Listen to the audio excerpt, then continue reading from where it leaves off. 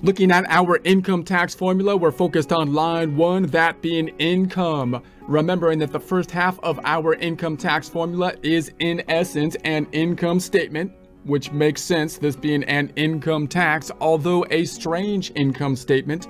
Normally an income statement has income minus expenses is net income. Our goal is to maximize net income, so typically we would like to see income increase and expenses decrease in order to maximize the net income. With taxes, everything is flipped on its head. We still have income minus expenses, but the expenses are basically called deductions now to get us down to not the net income, but the taxable income.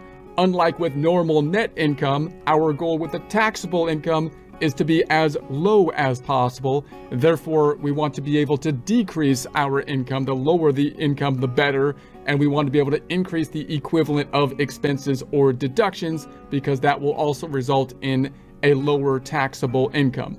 So that's the general goal. Now, obviously, in practice, what we really want to be able to have is to have income that we actually get, but which we're not required to legally report as income on the taxes, right? So we want to have our reportable income to be as low as legally possible, and our reportable deductions or expenses to be as high as legally possible.